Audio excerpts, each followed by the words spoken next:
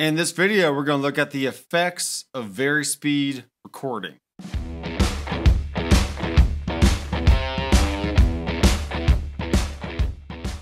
Hey guys, I'm Nathan from Harrison Consoles, and in this series of videos, we're looking at the features of 7.1 for Mixbus32c. So if you're not familiar with Varispeed, it is a mechanism to essentially slow down your tape, just like you would use on an old 8-track or a 24-track or 16-track recorder.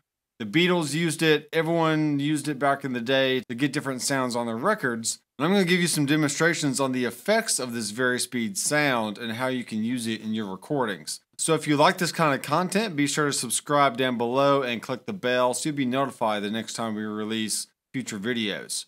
So let's go ahead and look at the screen here. I have a blank Mixbus session with a superior drummer loop called up on a track, and I also have a guitar track ready to go. So I have my Reverend 6-gun TL with newly updated pickups. These are the DiMarzio Area 61 and 58s, if you're into that kind of information. And we're going to be getting some Stratty sounds through a Saldano Crunch channel. So what I'm going to do is just quickly go through a few different keys and just show you how changing the tempo using Varispeed can alter the overall tonality of your track, whether that be a guitar, bass, or a piano. So let's go ahead and look at guitar 1. I'm going to play a real simple chord progression, which you may recognize or may not. There's no lyrics to this song, so it can be whatever you want it to be. So let's just go ahead and lay down a track and listen to what we got. I'm just going to use the pre-roll, and here we go. 1, 2, ready, go.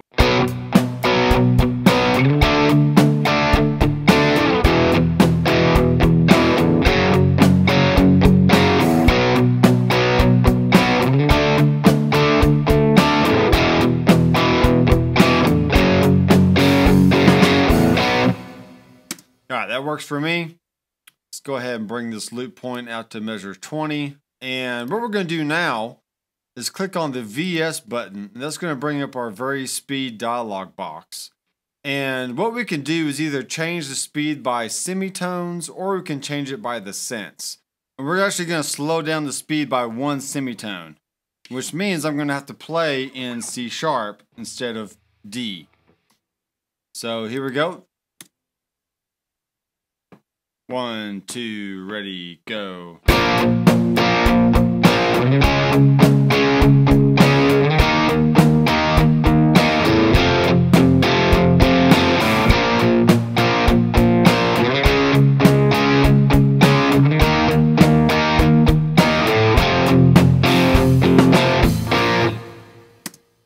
Alright, and let's go to our key of C, which I'm going to start on the A minor chord. And let's bring the semitone down one more half step. All right, here we go. 1, 2, ready, go.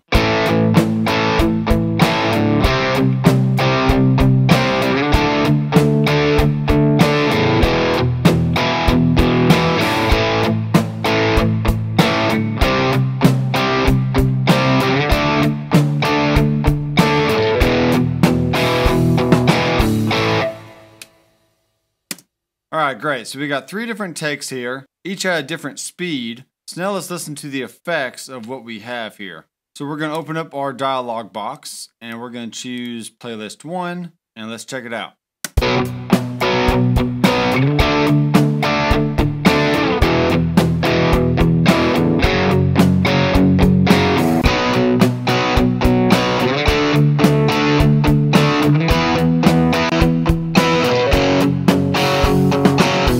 Alright, so I'm going to start back again, but I'm going to change it a little bit more quicker, and I want you to notice the change in timbre, which can also mean the overall tonality of the sound.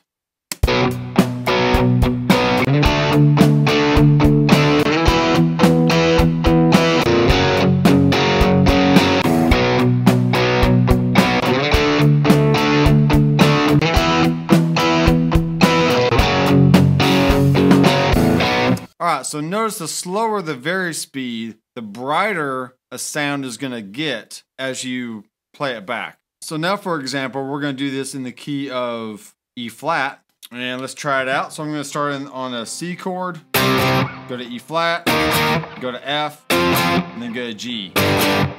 Let's turn on Varispeed, and we're going to go up 1 semitone. Alright, so we're actually going to play a little bit faster this time. 1, 2, ready, go.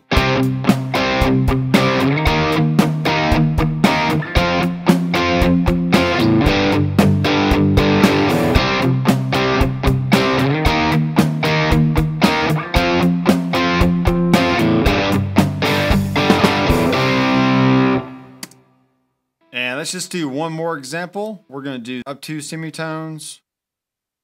And let's do a new playlist. We're going to say guitar in E. And here we go. 1 and 2 and ready and go.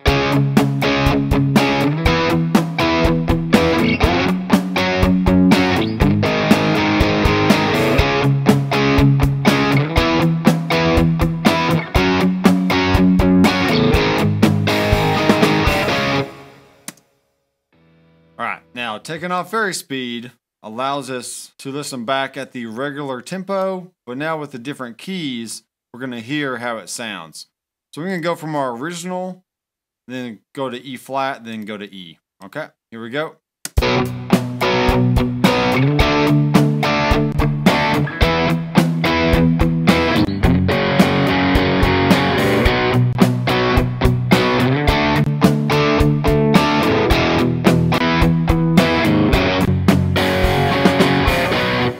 Okay, so what did we hear there? When you speed up the tape and you play at that tempo, now when you bring it back to the original tempo, your sound is actually going to be darker versus brighter. So that's just a strange phenomenon, but it's good to know these kind of things as we're recording. All right, so let me now grab the bass guitar and let me put a little riff to this, and then we'll add some piano, and then we'll be done, okay? Alright, so here's my cheap bass. It's a Javier or Xavier. I don't know what you want to call it, but we're just going to lay down a quick part, and let's actually play it. Let's speed this up a little bit, because I want this to sound really dark. So we're going to leave the Varispeed at 2. I'm going to play it like I'm playing in C sharp, but it's going to sound, when we go back to the original key, it's going to sound in B flat. And it's actually going to be a little darker in tonality. So here we go. 1, 2, ready, go.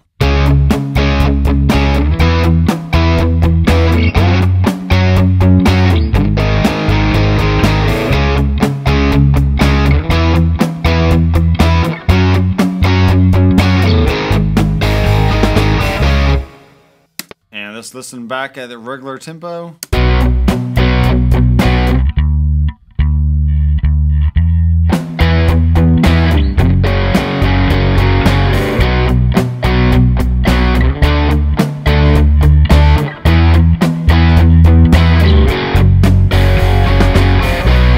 So maybe it's a little bit darker, maybe it's a little more growly sounding.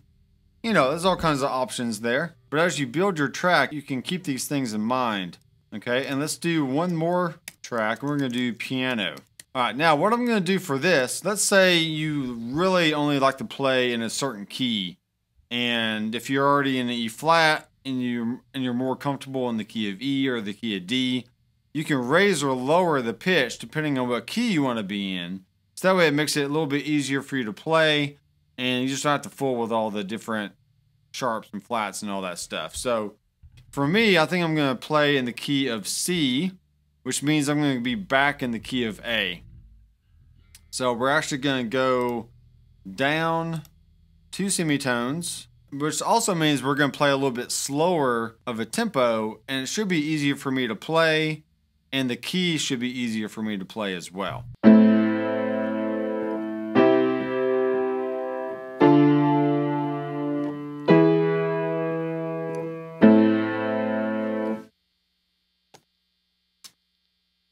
One, two, three.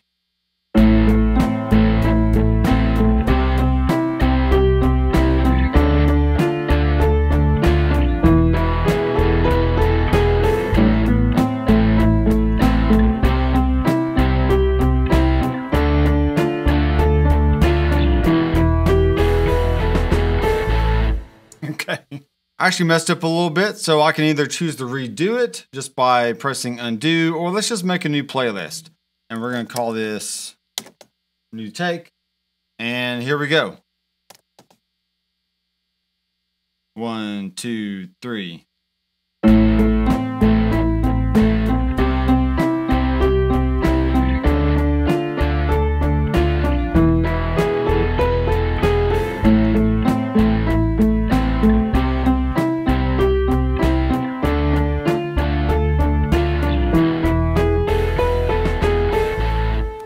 Alright, so we're back at the computer here, and let's turn off Varispeed.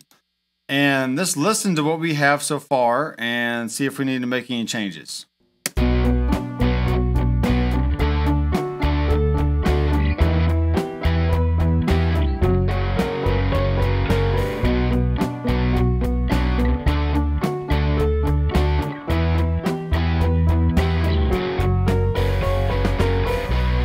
Okay, so it's not too bad, but let's go ahead and let's pull up our different playlists.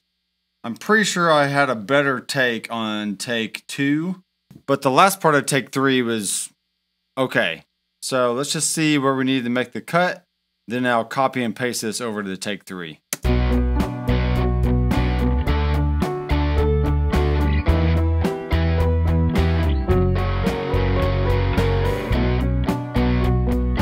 Alright, so really this section through here could be a little bit better. So I'll copy this, go over to take 3, and I'll delete what's already there and I'll paste it in. So now let's listen.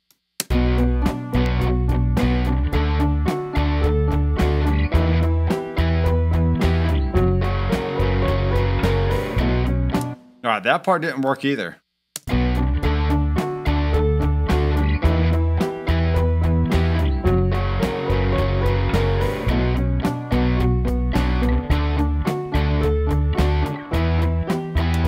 Alright, I'm going to copy this bar because I can. I'm a slicer and a dicer, folks. This is what I do. So listen to what I did right there. It was right here. Actually, I didn't hear it that time.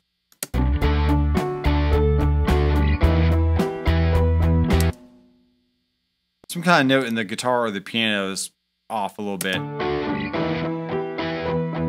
Maybe it's a guitar.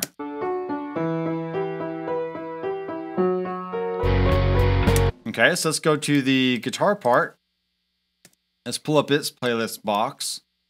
And let's just see what happens if we go from here. We're going to copy that, go to there.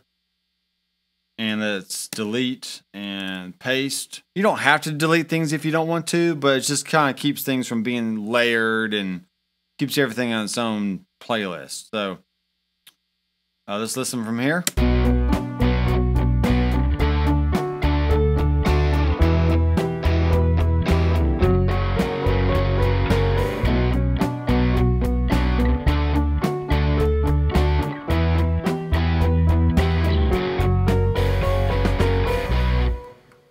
Nailed it. So let me know, guys, what you think down in the comments. How would you end up using Varispeed on your own recordings? And I really want to know. I think it's a fascinating topic. Literally everyone who has recorded all kinds of albums with analog tape have done this kind of method for either singing or playing or just getting different tonalities. So I just think it's really fun to use, and I want to know what you think about it. So once again, if you like this kind of content, be sure to subscribe down below and click the bell. And we'll be sure to keep feeding you content every week. So I'm Nathan from Harrison Consoles, and I'll see you in the next video.